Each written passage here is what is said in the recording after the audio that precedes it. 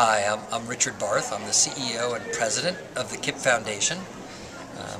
Over the last decade, we've built a national network of extremely high-performing public charter schools for kids growing up in America's most under-resourced communities.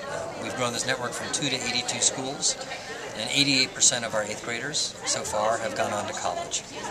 I'm so excited to be at Lehigh tonight, and if I have one hope, it's that people come away actually believing that we do have a moment in time where we have demonstrated over the past decade, again and again, not just at KIPP, but in many other places, that kids growing up in some of our most under-resourced communities can achieve at very high levels.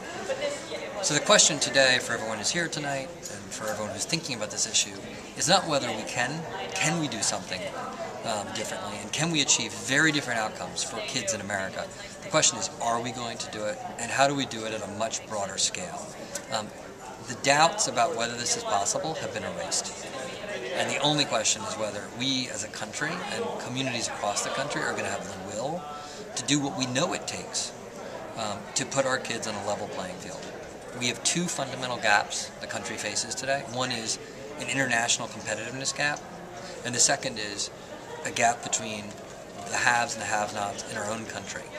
Combined, these two gaps, these two achievement gaps, represent the greatest challenge to the future and long-term prosperity of the United States and to folks growing up in the Lehigh Valley. And so I hope tonight people come away believing, yes, things can be different.